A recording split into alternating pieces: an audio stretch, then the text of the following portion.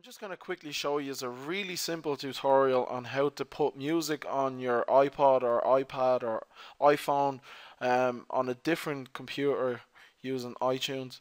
Now, a lot of people have problems where they sync it to a different computer and it ends up cleaning or wiping away all the music that you have and syncing itself to the library of the new computer.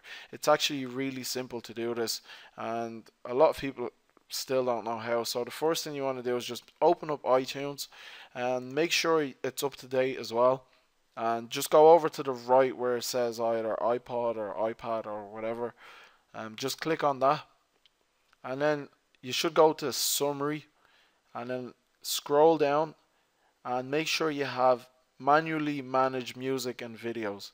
Make sure you have that checked.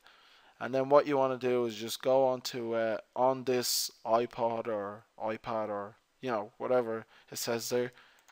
Just click on that and you'll be able to add music onto like your playlists or anything else. Like for example, my rap, hip hop and dubstep playlist. Let's just go into get music here. Just a random song.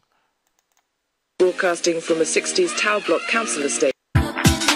Okay, so I have a house song that I'm looking to put onto my iPod.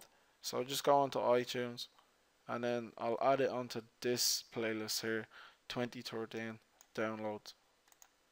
So as you can see, it's starting to add itself to that playlist.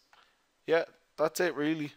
It's simple to do, and I know a lot of people probably know how to do it already, but there's also a lot of people that don't know how to do it, and some people keep making mistakes and wiping out their iPod.